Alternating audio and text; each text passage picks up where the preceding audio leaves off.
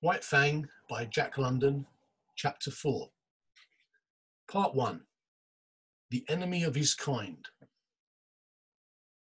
Had there been in White Fang's nature any possibility, no matter how remote, of his ever coming to fraternize with his kind, such possibility was irretrievably destroyed when he was made leader of the sled team.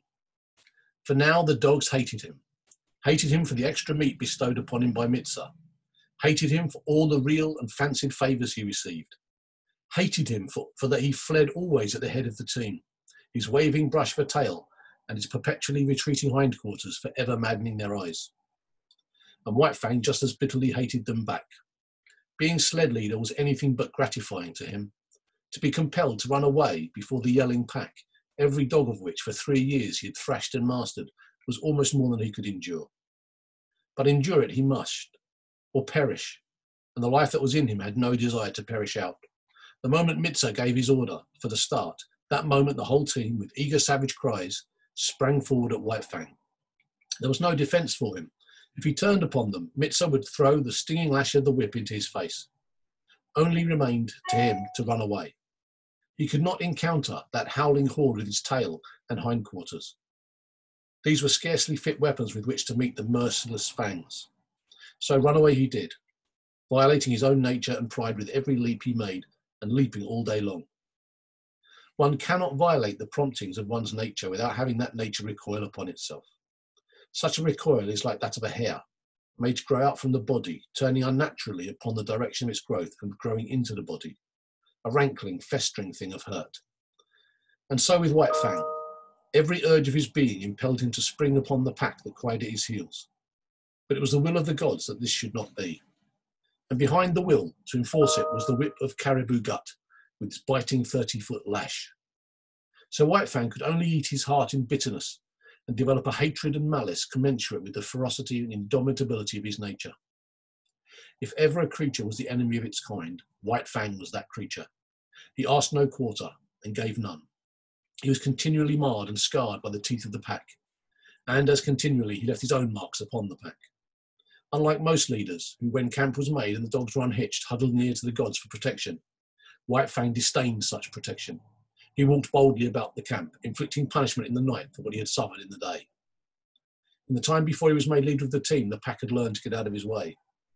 But now it was different.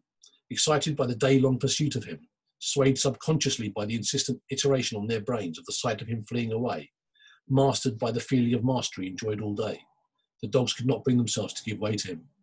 When he appeared amongst them, there was always a squabble. His progress was marked by snarl and snap and growl. The very atmosphere he breathed was surcharged with hatred and malice, and this but served to increase the hatred and malice within him. When Mitza cried out his command for the team to stop, White Fang obeyed. At first this caused trouble for the other dogs. All of them would spring upon the hated leader only to find the tables turned. Behind him would be Mitza, the great whip singing in his hand. So the dogs came to understand that when the team stopped by order, White Fang was to be left alone. But when White Fang stopped without orders, then it was allowed them to spring upon him, destroy him if they could. After several experiences, White Fang never stopped without orders. He learned quickly. It was in the nature of things that he must learn quickly if he were to survive the unusually severe conditions under which life was vouchsafed to him. But the dogs could never learn the lesson to leave him alone in camp. Each day, pursuing him and crying defiance at him, the lesson of the previous night was erased, and that night would have to be learned all over again, to be as immediately forgotten. Besides, there was a greater consistency in their dislike of him. They sensed between themselves and him a difference of kind, cause sufficient in itself for hostility. Like him, they were domesticated wolves, but they had been domesticated for generations. Much of the wild had been lost, so that to them the wild was the unknown, the terrible, the ever-menacing and ever-warring. But to him, in appearance and action and impulse, still clung the wild. He symbolized it, was its personification, so that when they showed their teeth to him, they were defending themselves against the powers of destruction that lurked in the shadows of the forest and in the dark beyond the campfire. But there was one lesson the dogs did learn, and that was to keep together. White Fang was too terrible for any of them to face single-handed. They met him with the mass formation, otherwise he would have killed them, one by one in a night. As it was, he never had a chance to kill them. He might roll a dog off its feet, but the pack would be upon him before he could follow up and deliver the deadly throat strike. At the first hint of conflict, the whole team drew together and faced him. The dogs had quarrels among themselves, but these were forgotten when trouble was brewing with White Fang. On the other hand, try as they would, they could not kill White Fang. He was too quick for them, too formidable, too wise. He avoided tight places and always backed out of it when they bade fair to surround him. While as for getting him off his feet, there was no dog among them capable of doing the trick. His feet clung to the earth with the same tenacity that he clung to life. For that matter, life and footing were synonymous in this unending warfare with the pack, and none knew it better than White Fang. So he became the enemy of his kind, domesticated wolves that they were, softened by the fires of man, weakened in the sheltering shadow of man's strength. White Fang was bitter and implacable. The clay of him was so moulded. He declared a vendetta against all dogs. And so terribly did he live this vendetta that Grey Beaver, fierce savage himself, could not but marvel at White Fang's ferocity. Never, he swore, had there been the like of this animal, and the Indians in strange villages swore likewise when they considered the tale of his killings amongst their dogs. When White Fang was nearly 5 years old, Grey Beaver took him on another great journey, and long remembered was the havoc he worked amongst the dogs of the many villages along the Mackenzie, along the Rockies, and down the Porcupine to the Yukon. He revelled in the vengeance he wreaked upon his kind. They were ordinary, unsuspecting dogs. They were not prepared for his swiftness and directness, for his attack without warning. They didn't know him for what he was, a lightning flash of slaughter. They bristled up to him, stiff-legged and challenging, while he, wasting no time on elaborate preliminaries, snapped into action like a steel spring, was at their throats and destroying them before they knew what was happening, and while they were yet in the throes of surprise. He became an adept at fighting. He economised. He never wasted his strength, never tussled. He was in too quickly for that, and if he missed, was out again too quickly. The dislike of the wolf for close quarters was his to an unusual degree. He could not endure prolonged contact with another body. It smacked of danger. It made him frantic. He must be away, free, on his own legs, touching no living thing. It was the wild still clinging to him, asserting itself through him. This feeling had been accentuated by the Ishmaelite life he had led from his puppyhood. Danger lurked in contacts. It was the trap, ever the trap, the fear of it lurking deep in the life of him, woven into the fibre of him. In consequence, the strange dogs he encountered had no chance against him. He eluded their fangs. He got them or got away, himself untouched in either event. In the natural course of things, there were exceptions to this. There were times when several dogs, pitching onto him, punished him before he could get away. And there were times when a single dog scored deeply on him. But these were accidents. In the main, so efficient a fighter had he become, he went his way unscathed. Another advantage he possessed was that of correctly judging time and distance. Not that he did this consciously, however. He didn't calculate such things. It was all automatic. His eyes saw correctly, and the nerves carried the vision correctly to his brain. The parts of him were better adjusted than those of the average dog. They worked together more smoothly and steadily. His was a better, far better, nervous, mental, and muscular coordination. When his eyes conveyed to his brain the moving image of an action, his brain, without conscious effort, knew the space that limited that action and the time required for its completion. Thus, he could avoid the leap of another dog or the drive of its fangs, and at the same moment could seize the infinitesimal fraction of time in which to deliver his own attack. Body and brain, his was a more perfected mechanism. Not that he was to be praised for it. Nature had been more generous to him than to the average animal, that was all. It was in the summer that White Fang arrived at Fort Yukon. Grey Beaver had crossed the great watershed between the Mackenzie and the Yukon in the late winter, and spent the spring in hunting among the western outlying spurs of the Rockies. Then, after the break-up of the ice on the Porcupine, he had built a canoe and paddled down that stream to where it effected its junction with the Yukon just under the Arctic Circle.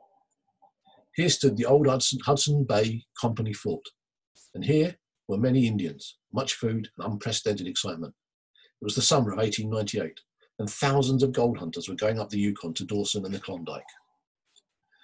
Still hundreds of miles from their goal, nevertheless, many of them had been on their way for over a year, and the least any of them had travelled to get that far was 5,000 miles, while some had come from the other side of the world.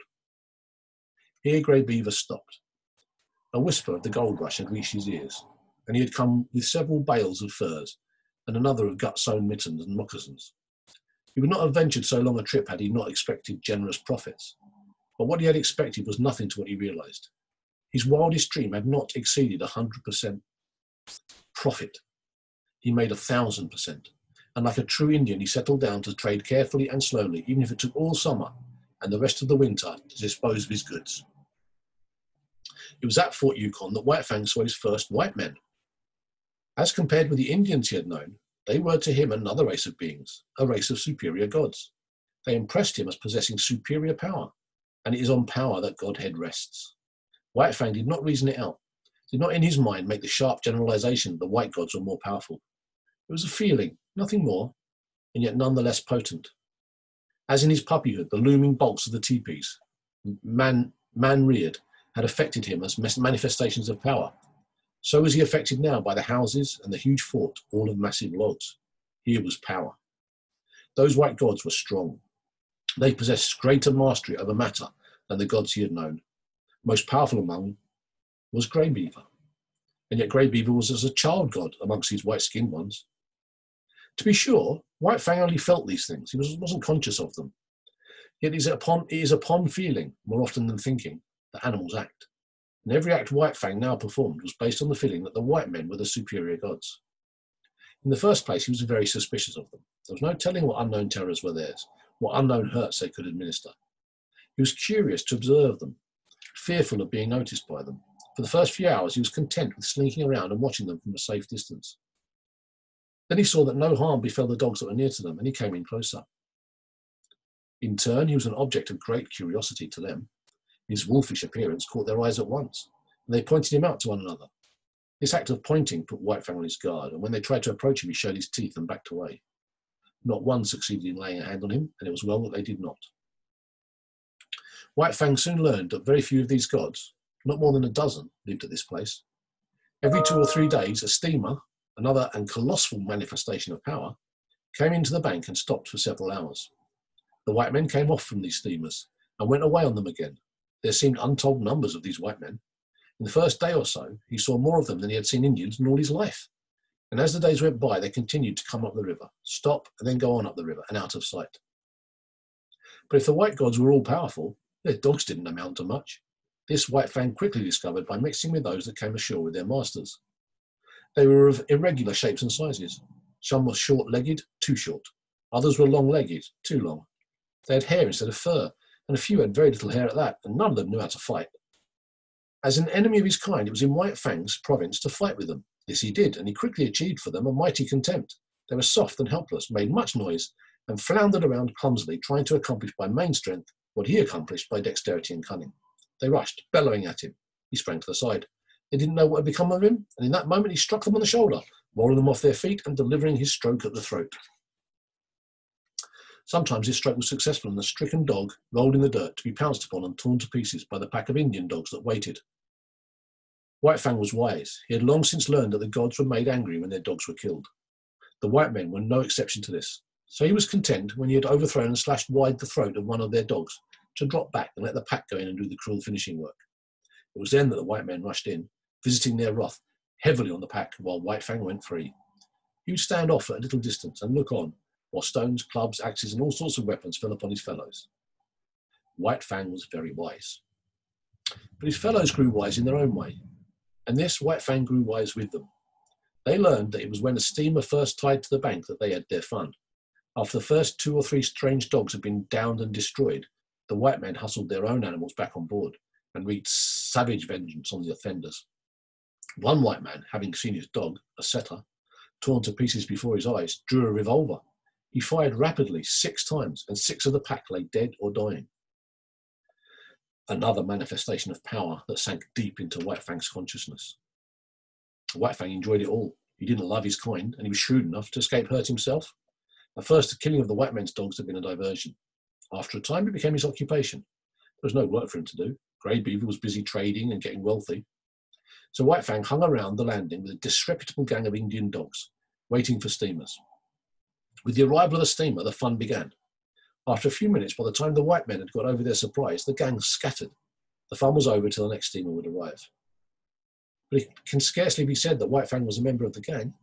He didn't mingle with it, but remained aloof, always himself, and was even feared by it. It's true he worked with it. He picked a quarrel with the strange dog while the gang waited. When he had overthrown the strange dog, the gang went in to finish it. But it was equally true that he then withdrew, leaving the gang to receive the punishment of the outraged gods. It didn't require much exertion to pick these quarrels. All he had to do when the strange dogs came ashore was to show himself. When they saw him, they rushed for him. It was their instinct. He was the wild, the unknown, the terrible, the ever-menacing, the thing that prowled in the darkness around the fires of the primeval world, when they, cowering close to the fires, were reshaping their instincts, learning to fear the wild out of which they had come, and which they had deserted and betrayed. Generation by generation, down all the generations, had this fear of the wild been stamped into their natures. For centuries, the wild had stood for terror and destruction, and during all this time, free license had been theirs, from their masters, to kill the things of the wild. In doing this, they had protected both themselves and the gods whose companionship they shared.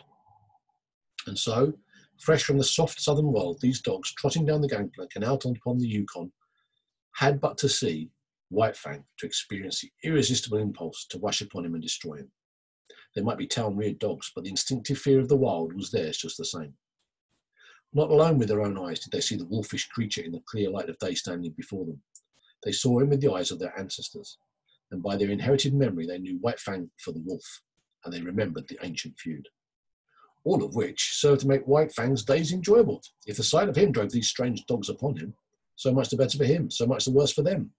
They looked upon him as legitimate prey, and as legitimate prey he looked upon them. Not for nothing had he first seen the light of day in a lonely lair, and fought his first fights with the ptarmigan, the weasel, and the lynx. And not for nothing had his puppyhood been made bitter by the persecution of Lip Lip and the whole puppy pack. It might have been otherwise, and he would not then have been otherwise. Had Lip Lip not existed, he would have passed his puppyhood with the other puppies and grown up more dog-like and with more liking for dogs. Had Grey Beaver possessed the plummet of affection and love, he might have sounded the deeps of White Fang's nature and brought up to the surface all manner of kindly qualities. But these things had not been so.